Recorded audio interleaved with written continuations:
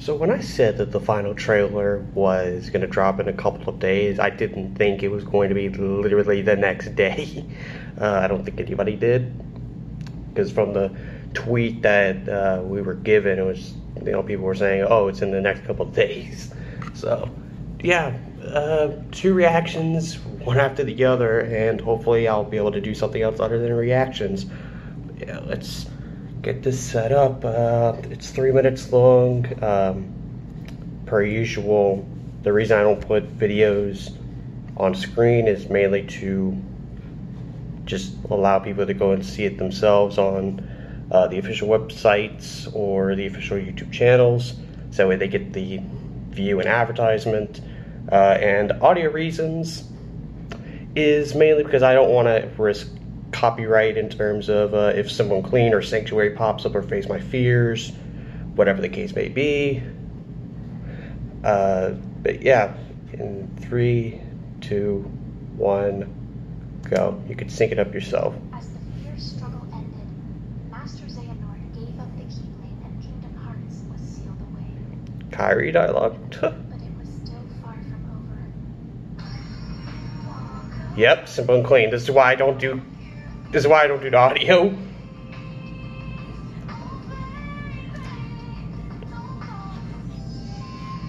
Experience a new journey through musical memories.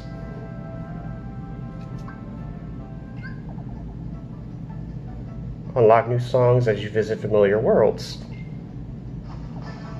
Defeat enemies with rhythmic field battles.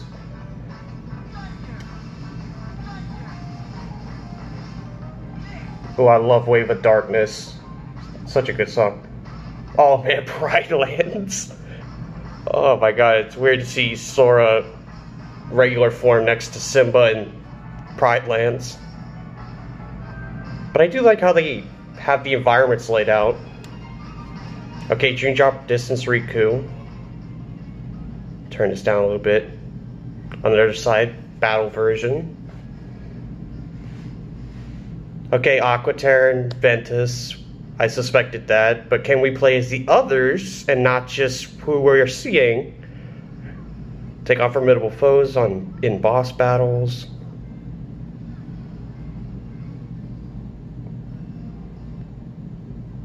Kairi won, and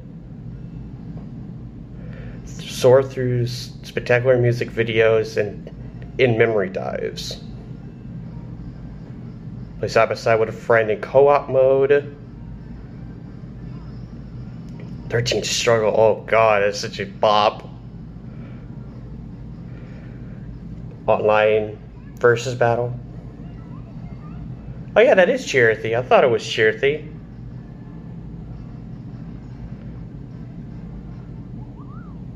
Collect materials to synthesize new songs and items. Hello? View your collection of movies, music, and more in the museum. Oh, that's actually kind of cool. That's kind of cool. Okay, here's where it gets messy. Melody and memories hold the secret of his final plan.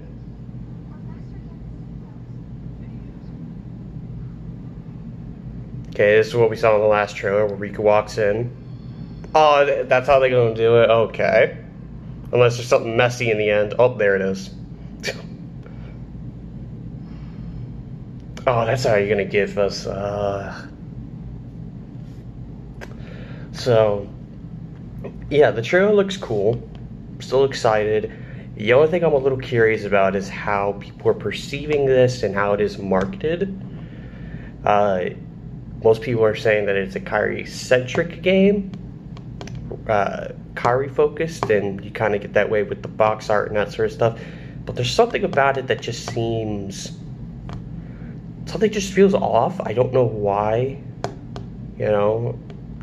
like it presents itself as that in certain ways, but it's like there's something about it, because I don't know, there's just no showing of actually Kairi being out on the field and fighting in any kind of battles in this, unless they're hiding it all or hiding something of it.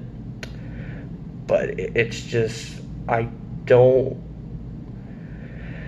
something about it just weirds me out. It makes me think of Remind, which is not a good thing, because I didn't really like Remind's, a lot of the things that Remind did. It reminds me of the Limit Cut, where in the theater of Kingdom Hearts 3, it says it is quote-unquote episode Riku, and you don't really play as Riku all that much. You get, like, what, 2 seconds to run around and talk to Final Fantasy characters, and that was just such a dumb decision to even throw them in like that, and just it went pretty much the way that I didn't want them to do Final Fantasy characters. Just chuck them in as story, and it was very little, so what was the kind of the point? You could have just waited to do stuff like that.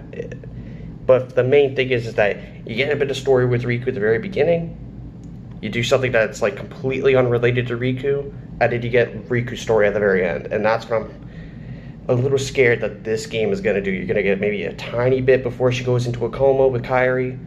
You're going to play as the game has, you know, all these different characters with Sora, Dream Drop Distance Riku, Roxas, and that sort of thing. And at the very end, you're going to get that last bit of story, and that's going to jump right into KH4.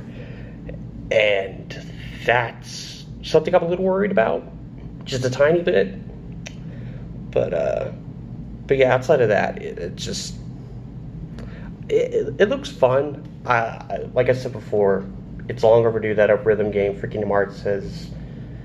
Like, it should have happened a long time ago. The game has enough music to support it, and I think now it's like, there's so much more music that it's like, okay, this is a lot. Like, over 100+ songs, that's honestly, that's pretty big for a rhythm game to have. Like, you know, it's... People are screaming about this game existing as a rhythm game. First of all, you're, like I said before, you have to really rethink your situation, because, you know, a lot of things that are getting said are just plain, just idiot related. It's just, it doesn't make sense in a lot of these cases. Like, oh, the quality, like holding a standard and holding a quality what KH games do, and you're gatekeeping with this rhythm game. It's like, no, a lot of people wanted a rhythm game.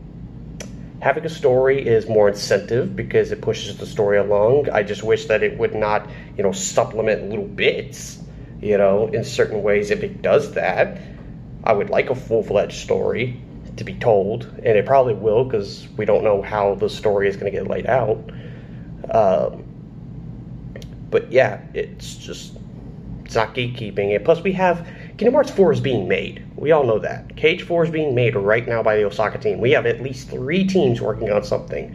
We have the Union Cross / Dark Road team. We have this team working on Melody and Memory.